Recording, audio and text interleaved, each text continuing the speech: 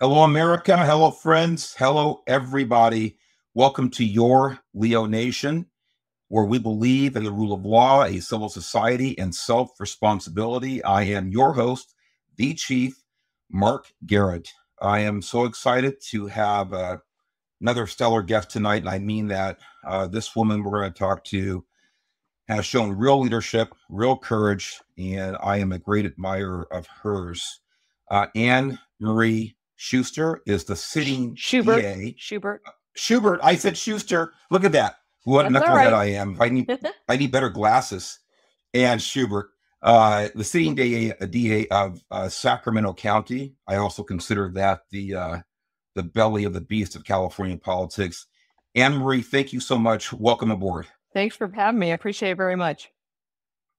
Well, you'd appreciate it more if I could say your last name correctly, but It's that's just okay. me. It's all right. And I'm looking at it right here. Yeah, I was just looking at the the DA's website, your office's website, and reading about you. It's just an amazing career. 31 years prosecutor, spending that time there in Sacramento. And again, we're going to talk about some of the challenges of being a DA in that particular county Right. of all the other 57 in the state. I was really intrigued by some of your history here, your involvement, really kind of leadership also in DNA evidence and cold case prosecution. I think it's really kind of groundbreaking what you've done, a leader in that and training people around the country in cold case DNA files. And I'm certainly going to give you an opportunity to talk about that and a lot more. So, with that, if you want to give us a little background on yourself and give you a couple minutes and take it away. Sure. Well, first, again, thanks for having me.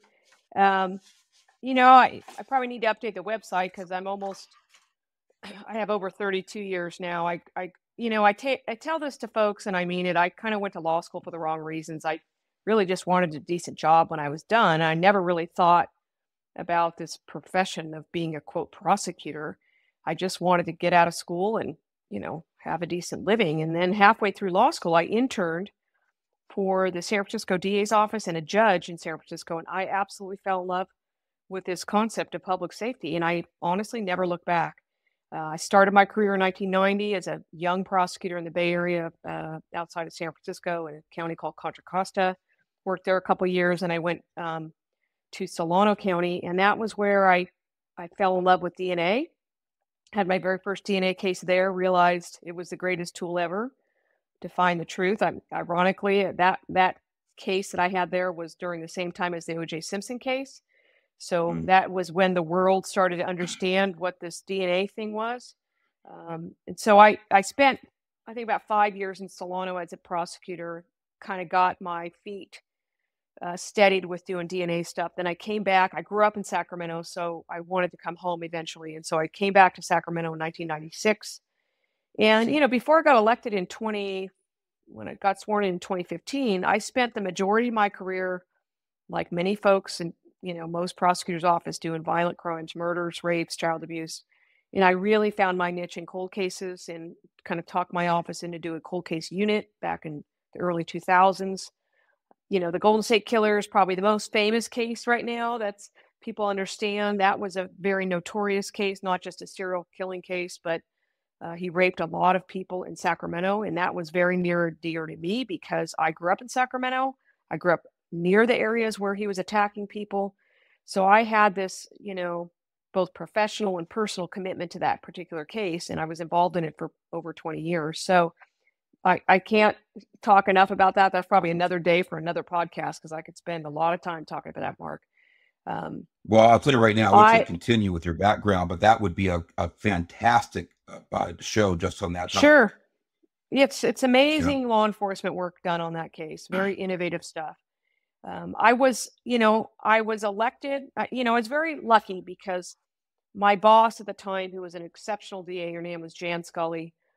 She was the DA for 20 years in Sacramento. And then when she decided to retire, I was very fortunate that she asked me if I wanted to run. And I'd never really thought about it. And I'm like, yeah, let's go. And so I did. And, I've been through the election process now a couple times. I understand the dynamics. I'm not a politician. I can't stand that part of the job because, as like law enforcement, we're nonpartisan. It doesn't matter what your party is, doesn't matter what your personal beliefs are. We just apply the law no matter where it leads us, along with the facts. But I definitely came to understand that the job does involve politics. And as you mentioned, Sacramento is kind of as you call it, the belly of the beast. May be true.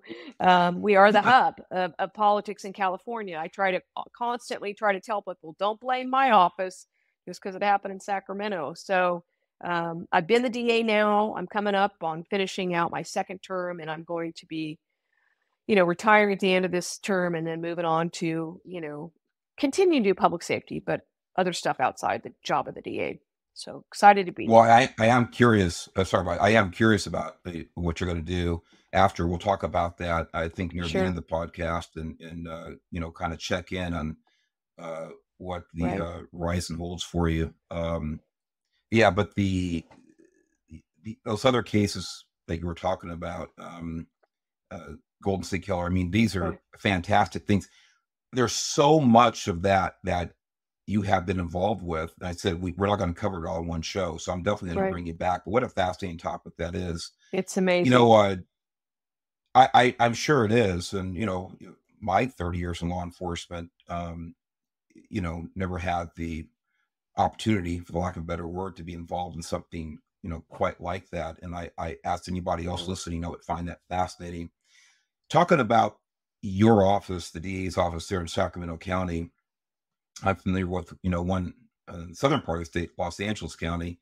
But Right. tell us about your office, kind of the structure, maybe the size, Sure. the number of personnel, some of the challenges, maybe a little bit of how things work there.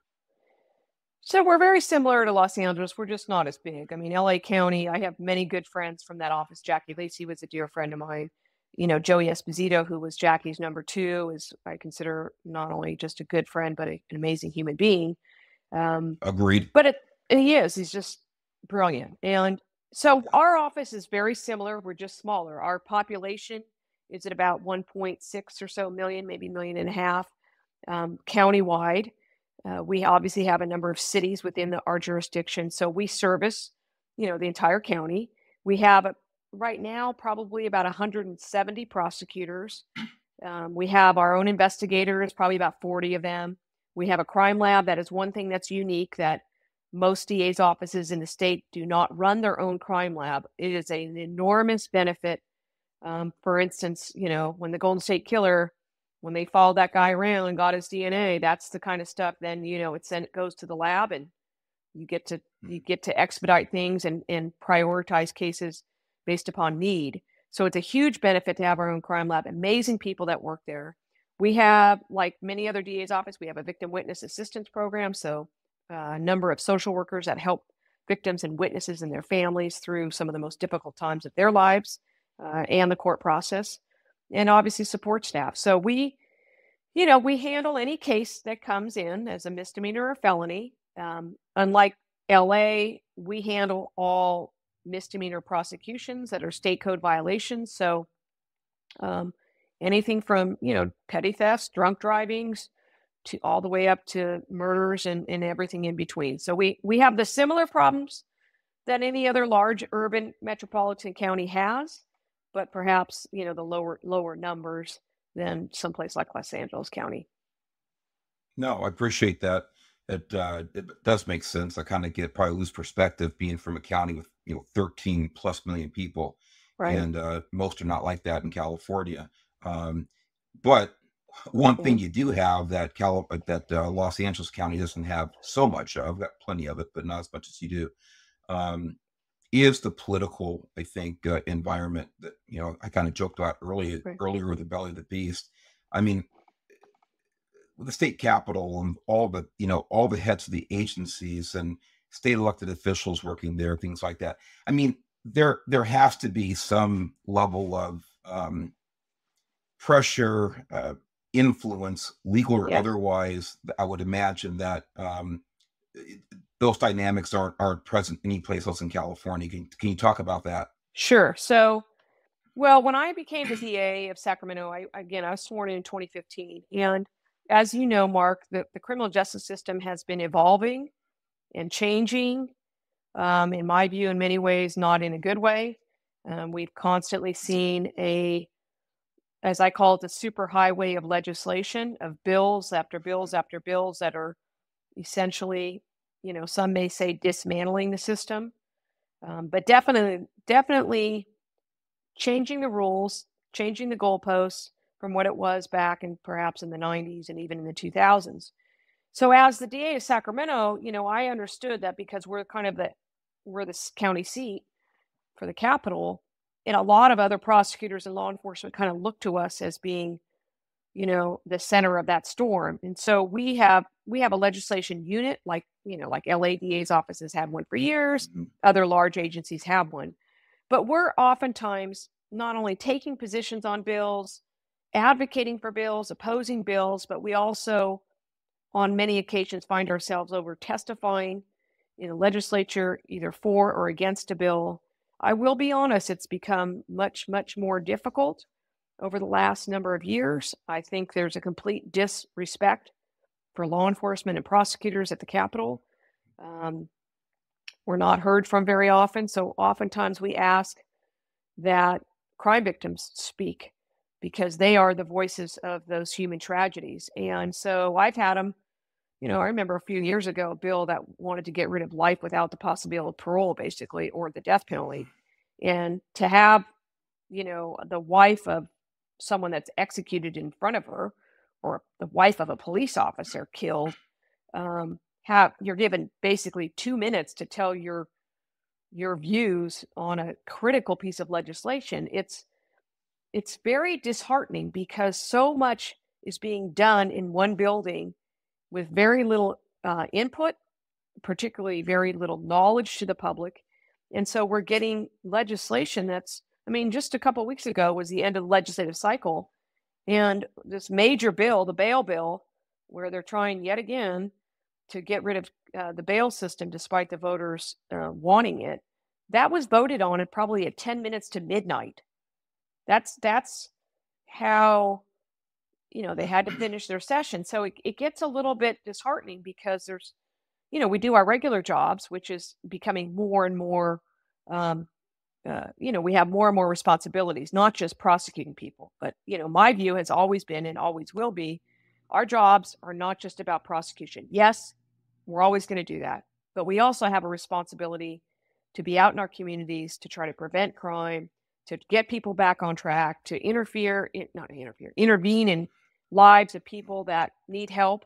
Could be something that's community outreach, could be working with kids, could be education programs.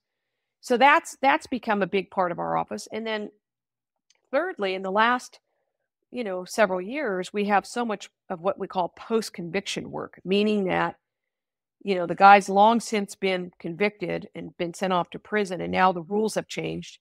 So now we have to do resentencings or what we call habeas petitions. So the volume of work has grown exponentially, and it's not in line with the volume of resources. So we expect more and more from our investigators, our prosecutors, our advocates, our crime lab, everybody that's involved in this, but we don't get really extra resources to do it.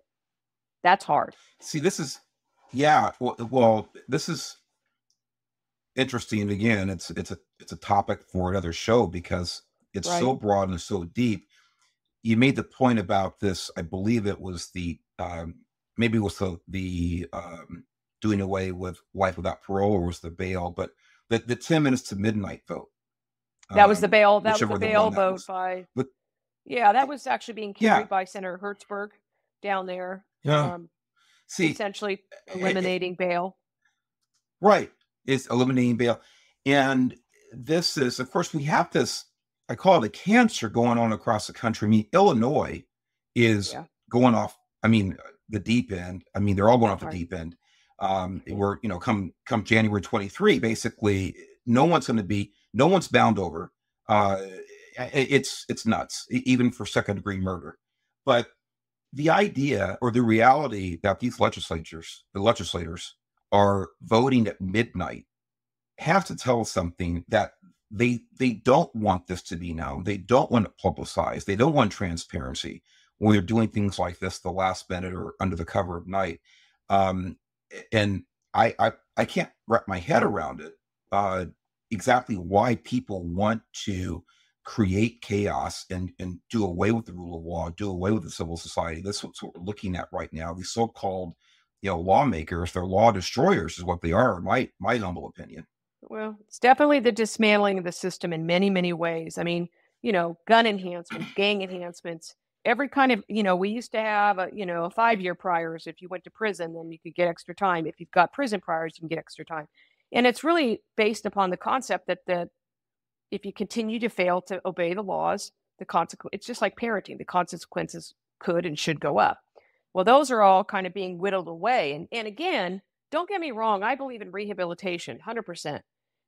But what we're seeing now in California, listen, since COVID started in California, March of 2020, I think 27,000 inmates have been released from state prison in California alone. 27,000. And when, you will hear from people that have worked for the prison system that say, listen, if you're going to continue to grant early releases, from prison, but not provide them rehabilitation, we're failing everybody. We're failing that inmate. We're failing society because we're not rehabilitating. We're giving them credits to get out early, really, for sitting there in their cells doing nothing wrong. That's not rehab. That's just trying to justify the end that you're trying to get to, which is, reduce the prison population. So it does get disheartening, but we all know on the side of law enforcement that every day there's victims out there, and it's our responsibility to do everything we can to protect them and to protect the rest of society. Well, I know you're doing that. I know it's an uphill battle, especially out here on the West Coast, and Yeah. I applaud you for it. And of course, we're going to talk about a very high-profile um, situation you were involved in, and I really can't wait for you to go into detail about that, for our listeners. Sure. So, and I'll just jump right into it. I was still on the job. This is 4 years ago, 2018. It was a case of Stephon Clark in Sacramento. And again, I won't take too much thunder away from you, but Sure. this involves a lot of aspects. We have officer-involved shooting. We have your investigation of a homicide. We have your review of the case, the facts, your decision, what to do with it, and I'll leave that, for you to talk about. And so with that, I'm going to turn it over to you. But this case was certainly national, international, and it really was a precursor to what we saw later on as far as politics involved with these types of high-profile incidents. And a couple of years later, we know what happened. But this was different, in my opinion. I think it was in yours. And so with that, I'll turn it over to you about Stephon Clark. Sure. So in March of 2018, Sacramento Police Department got a 911 call coming in that somebody was breaking into windows, breaking into cars with a bat. And ultimately, Sac PD responded and talked to a bunch of the neighbors. There's some very famous, probably helicopter video. The sheriff's helicopter was in the area at the time, and they captured Mr. Clark on their video, kind of running from one house, breaking a slider of one house, jumping over a fence. And then ultimately the law enforcement officers encountered him. And it wasn't obviously known at the time, but it ended up being his grandmother's backyard. And, the whole thing unfolded essentially on the officer's body-worn camera. And sadly and tragically, Mr. Clark was shot and killed by law enforcement. And so just to kind of, the listeners understand, this is what most people don't even know. What is the role of the DA, right? When does the DA come in? What do they do? The typical protocol in most counties is, you have DA investigators that get called out. It's part of an MOU that you have with law enforcement. They respond out. In our county, they respond and they're kind of the observers at the scenes for interviews and all that. The normal course of events is that, the case gets investigated by law enforcement, and then it's submitted to the DA's office for their legal review. Most people don't even understand what the job of the DA is. Our sole question on an officer-involved shooting really is, was a crime committed? That's really, it's not about civil liability. It's not about, did they violate a use of force policy within the police department. We're not use of force. We don't evaluate the policies and the procedures of law enforcement. We evaluate the facts that come to us to decide, was a crime committed? And so after many, many months of investigation, not just by the police agency, but by our crime lab, did an extensive amount of crime lab work on various things related to this. And all the while, I think you know this, Mark, that within about 10 days or so of the shooting, it became a national story. It became within a week or so. And, I'm not a new elected DA. I've been the elected DA now for about, I think I'm entering my third year. But it's clearly the most high-profile officer-involved shooting that I'd ever seen. We had hundreds of protesters at any given time. Within a fairly short period of time, it gets kind of into the weeds, but we had to put a fence around our building because our office was right along the street, and there was an alley behind our building. And so, we had employees that could not leave because of what was going on. It was extremely stressful for many people, particularly the people from within our office. Imagine what it would be like for crime victims or witnesses trying to get to the DA's office, and they're surrounded by protesters and a lot of people screaming. I mean, they were outside our building for upwards of a year, doing different things. Myself personally, I got a lot of hate mail, got a lot of death threats. I started getting postcards from all over the country. Many of them seemed to be from Portland, basically, yelling at me in a written form to prosecute these killer cops.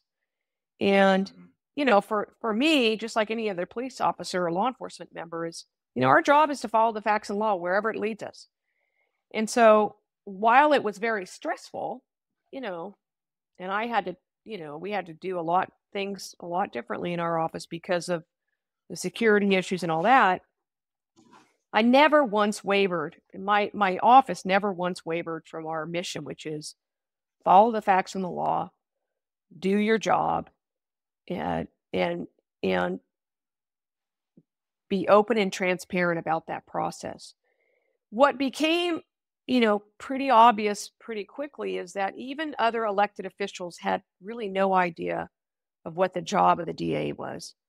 And so I think about 10 days or so, I could be wrong on my exact date, but I was asked by the city council of Sacramento, the mayor, can you come over to our city council? Can you do an explanation? Can you do a PowerPoint showing them what is the process like? And I was like, sure, of course I'll do that. Well, that didn't turn out well because the council meeting kind of lost control. And you may remember that Mr. Clark's brother showed up. A lot of people were there, and Mr. Clark's brother showed up and jumped up on the dais, and it just kind of lost control. So, as I told the mayor and others, it wasn't the right time for me to do this presentation. So I did decide, it was all kind of like writing a playbook that had never been written, So I decided to do a press conference fairly quickly to let the public understand what the process was. It was just a press conference to say, here's what the process is, so that at least they had some sense of what to expect. And I think, the hard part, I think, is, the media might try to define the narrative, or they might write the facts the way they believe them to be, and those facts may not be accurate. And so for me as the DA and my staff, the other lawyers that were involved in it, investigators, that's oftentimes hard because you're gathering the facts all along the way, and maybe those are not being portrayed correctly. It seems to me that in the last few years, law enforcement's taken a much more proactive role in getting facts out sooner. I mean, body-worn cameras are coming out quicker, all that stuff.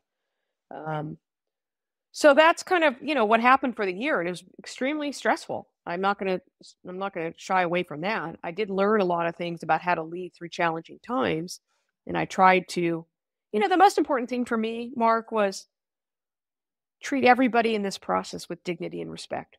Everyone. Mm-hmm. Mr. Clark, his family, law enforcement, the community, because it was definitely something that was, this young man lost his life. That's a fact.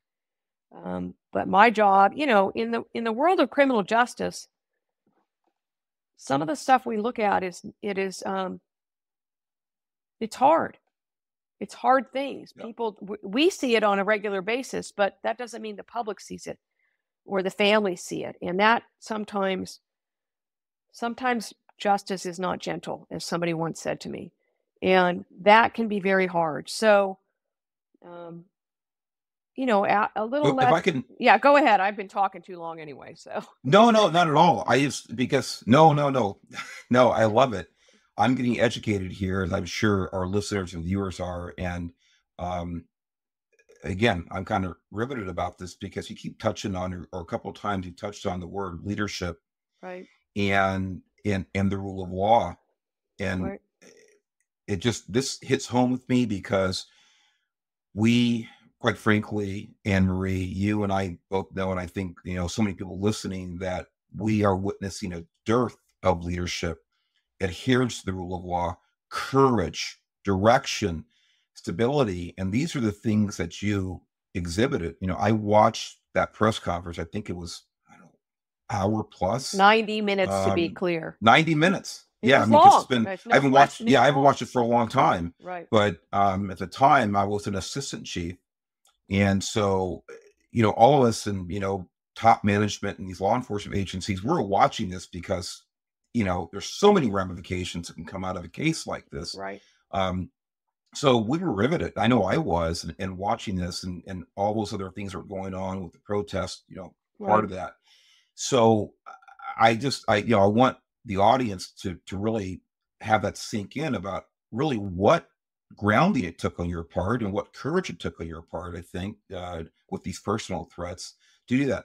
The other thing that you touched on was when you explained to the public, the media, what the role of the DA's office is, because I think what that does is, just in a strategic sense, it kind of puts things back on them. Listen, we're being transparent. Right. Here's what we have to do. Right. Here's what I'm sworn to do as the chief enforcement officer of Sacramento County. I have to abide by these rules. Correct. I think it's an absolutely great thing to do. We don't see enough of that. And so I think it was great. I think it was great 4 years ago. I think it's even better hearing it from you personally right now. It's a privilege to hear about this. But so I just wanted to chime in there. It's so important. I do want you to talk about the process you went through to come to the decision you did. I think that's really going to be fascinating for people to break down the specific elements of what brought you and your team to the conclusion you did. Well, I think it's, if you watch the press conference, or if you go back and reread our report, which was very, very lengthy, we went meticulously through the facts, and we presented, I've never done a 90-minute press conference. I don't think I'll ever do another one like that again. I hope not. But the public and everybody else deserve to know the facts and the law as it applied. And, some of the facts were hard to hear. For instance, the contents of Mr. Clark's cell phone, which became, important in our evaluation. And people, sometimes I've said, and I'm not saying this in particular about this case, but sometimes cell phones are like the windows to the mind, because they are very private details but they do reveal facts that can play a role in our evaluation. For instance, in that particular case, there was a number of text messages that went back and forth, and I don't need to go into them because they're out there in the public domain if anybody wants to see them. But I even got criticized by some folks that you shouldn't have put all that information out there because it was, it could be considered hurtful. And I get that.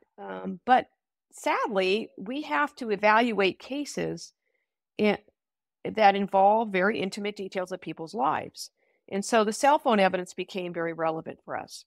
The video evidence, the body-worn camera, the officer's conduct. If you go back, and we went meticulously through what the officers were saying on their body worn, because spontaneous statements of the officers very much, in my view, clearly demonstrated they believe he had a gun.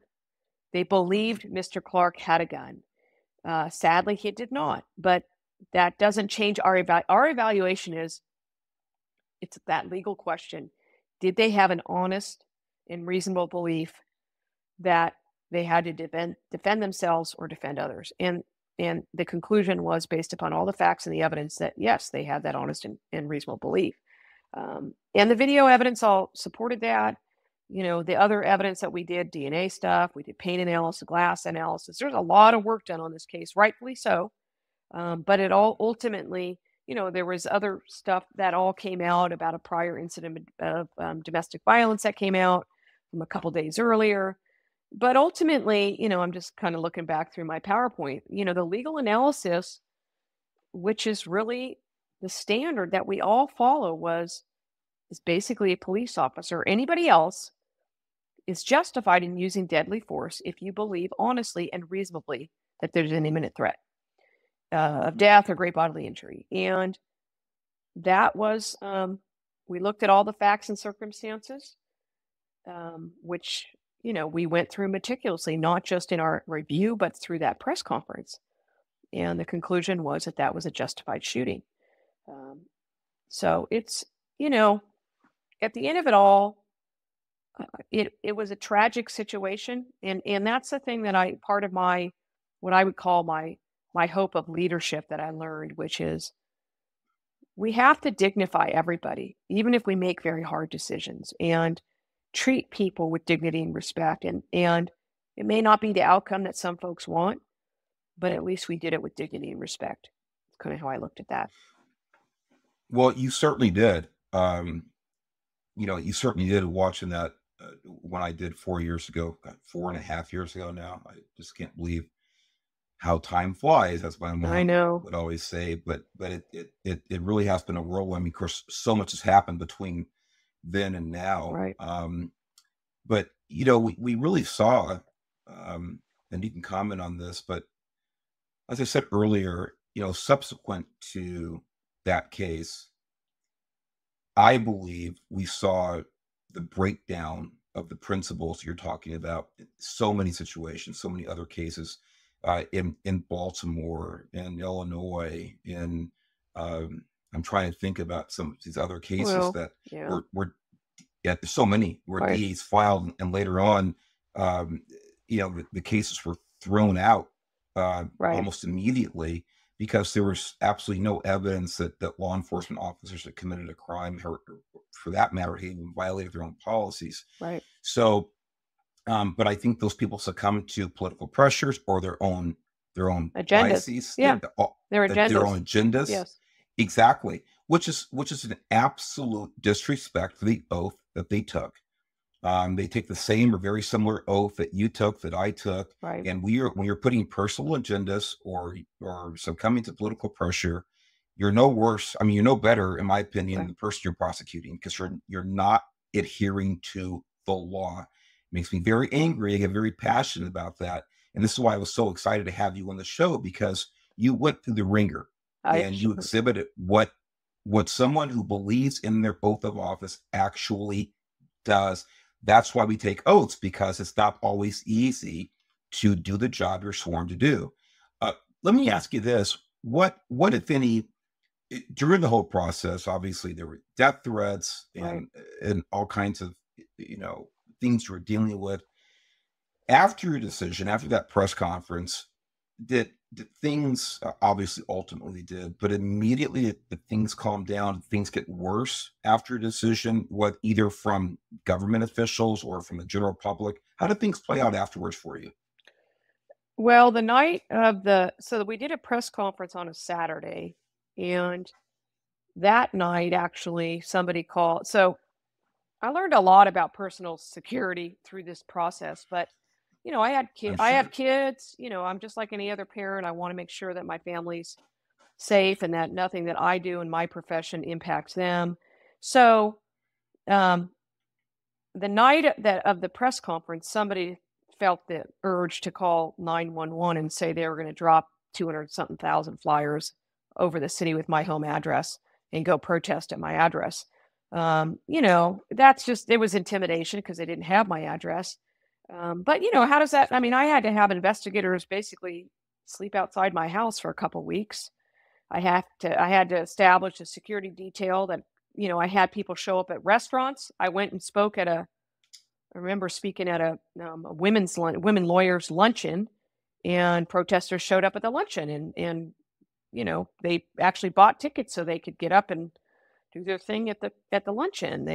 I've spoken, I mean, even as recently as this last summer, I guess maybe earlier in the spring, I'll go speak at a public function and people show up and start screaming at me. And,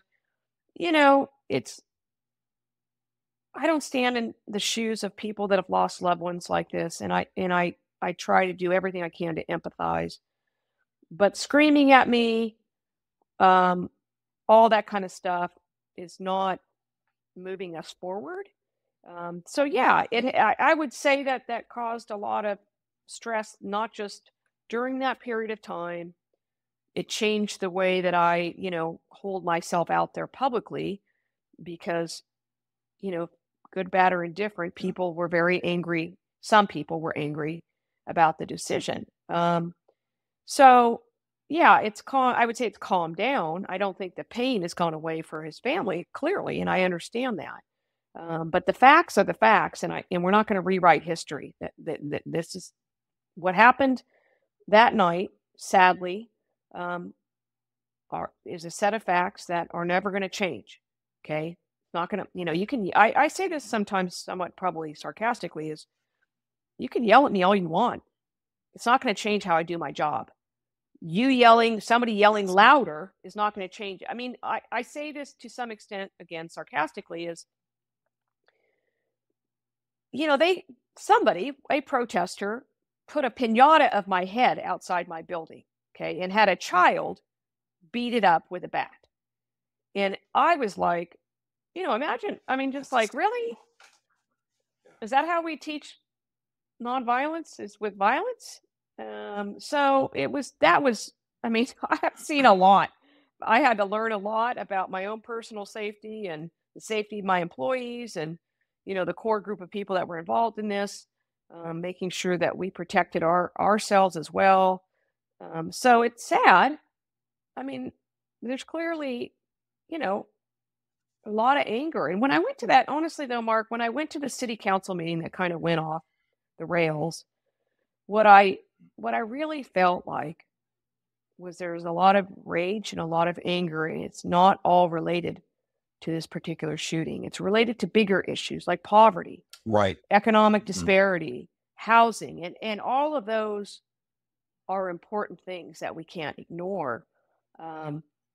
So it's just like, we got a lot of problems in this world, and we better start working on fixing them instead of dividing us more.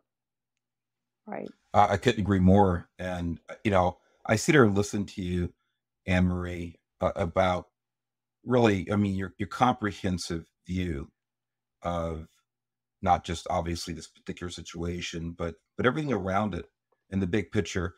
And I don't know how anybody can listen to you on this podcast or listen to you 4.5 years ago. Well, actually, it wasn't 4.5 years ago with the press conference, but listen to you for actually about 4 years ago now, and come to the conclusion that you are not objective, that you're not fair, that you don't see the big picture, and you don't do the right thing for the right reasons. And again, it's remarkable. Unfortunately, your behavior is now remarkable because it's in the minority of behavior, in my opinion, across this country. And we're running out of leaders like you. I appreciate that. I hope we're gonna turn that curve. I hope we're gonna that corner. I hope we're going to have a rebound, and people like you can be examples and can blaze a trail, can actually bring some courage to other people. So, you know what? If this fantastic woman can do the right thing, then Yeah. damn it, maybe I can do it. And again, I'm not, blowing smoke. It takes a lot of courage to do what you did and how you did it. and we don't see enough of it. And I mean that. We do not see enough of it. And this is why the tenets of your Leo nation are so important. The rule of law, Right. a civil society, Right. that parent, that monster who had a pinata of your head made and let their child beat it, Right. that is a monster to me. This is a person that is contributing to the problem of chaos. This is child abuse if they teach their child that it's okay to do this Right.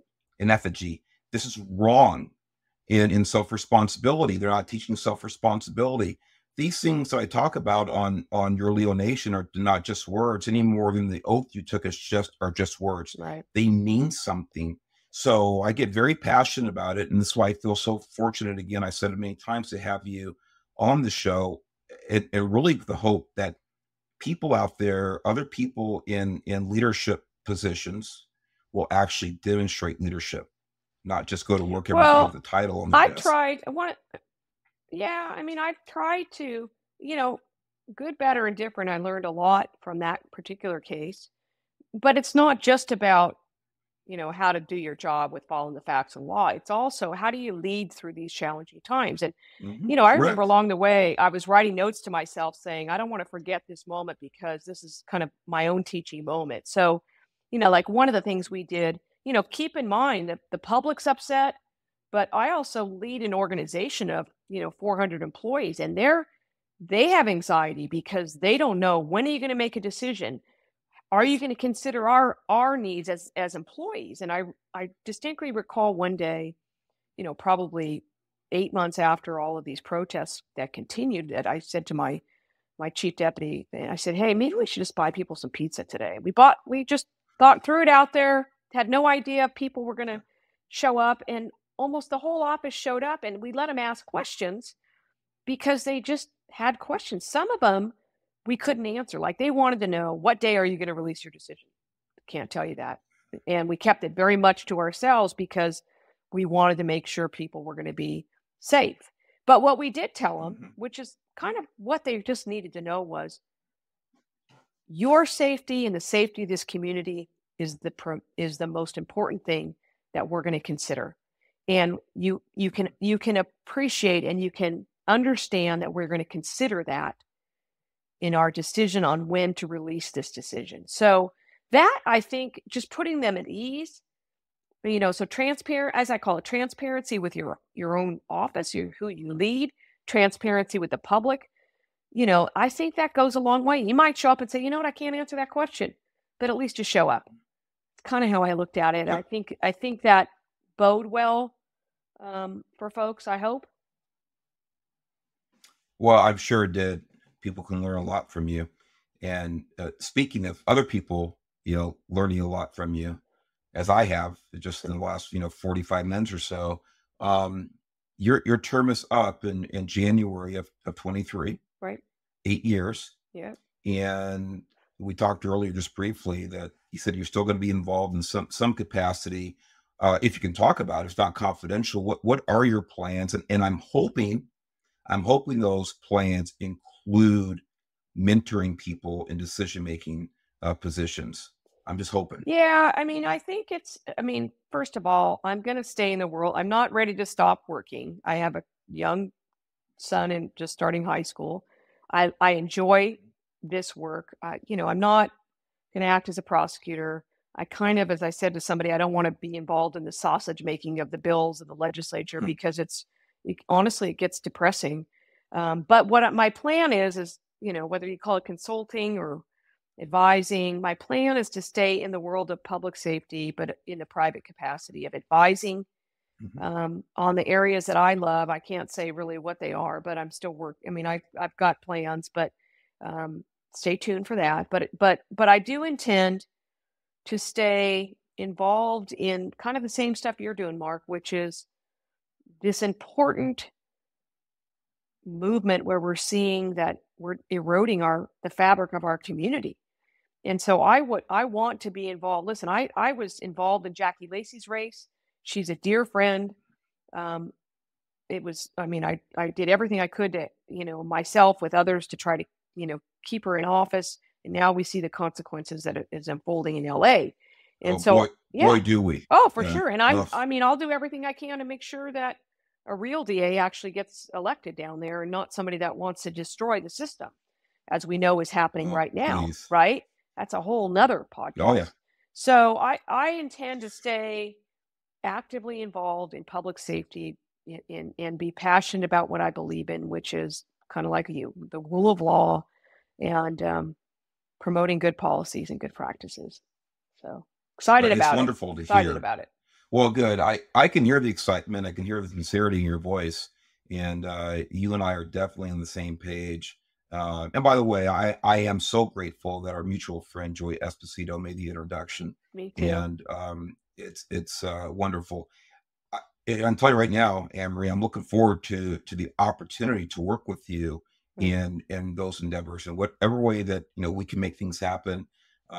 People like you are needed to step up, and it just takes a few. So whatever we can do together, however I can support you, I'm looking forward to it. And we are going to save our country. We are going to honor and save the rule of law, and we are going to go ahead and reinforce how important self-responsibility is. Thank you so much.